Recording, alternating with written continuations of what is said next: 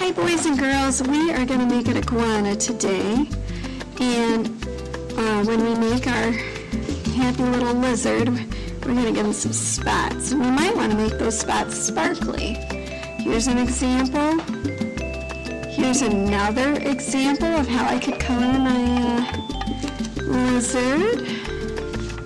Alright, let's get started. So he's going to need some kind of branch to sit on. There's my branch. Hold on, let me get the lights to work in my classroom. Okay, so there's my branch, and then he's going to need sort of a triangle-y face. It's going to be sort of not a blunt triangle, but... And then I'm going to give him a smile. And I'm going to erase right there because I want him to kind of be opening up his mouth. I'm going to give him an eyeball.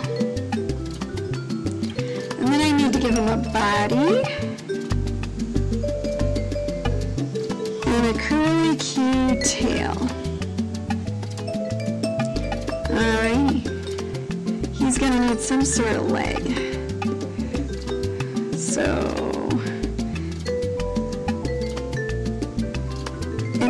I'm just going to give him like 3 little toes.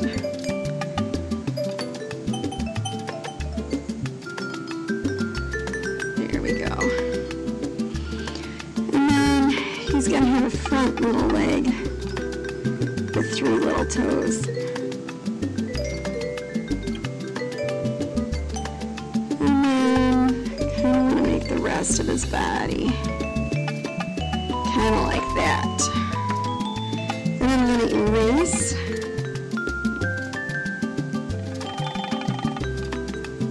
the inside lines. Alright. Now I'm going to give him some spots. And I kind of want to make the spots random and kind of whimsical. Kind of just anywhere and everywhere without a rhyme or reason to it.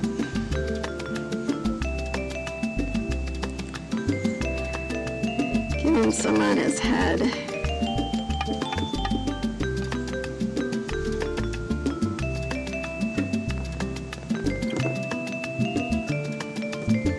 Alright, when I'm happy with my iguana, then I'm going to take a marker and go over my pencil. Oh, you know what? I've got to erase inside his little feet. And you know what? I cannot find my black marker. What should I do? I think I'm going to use a dark green one. I have a dark colored marker. Sometimes it's fun to mix it up and not go with the traditional black. So let's see. When you go over the lines, remember it doesn't matter which line you go over first. You can just...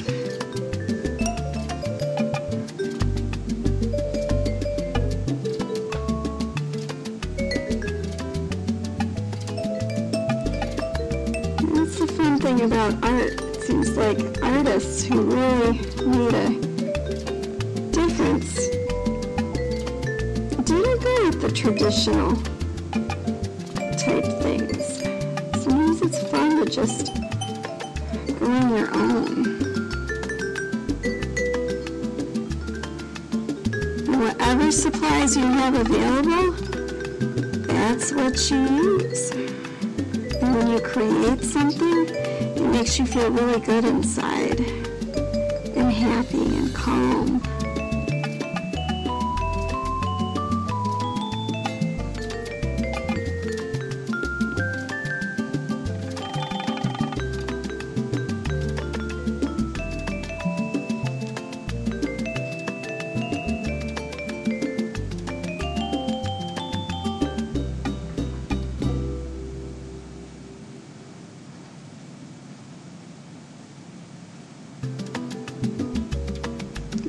Your spots can be totally different than mine.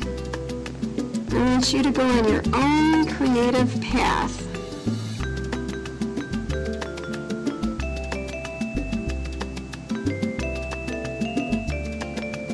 sometimes you might not already have a polka dot plan, but you might feel like, oh, it needs another one right there. Kind of like one right there, a little baby polka dot right there. All right. And now I'm happy with my iguana and my polka dots and my lizard. And so I'm going to take my eraser and I'm going to erase all those pencil marks. Clean it up, boys and girls. Because when I add color, if you see the pencil marks through, it's not as clean.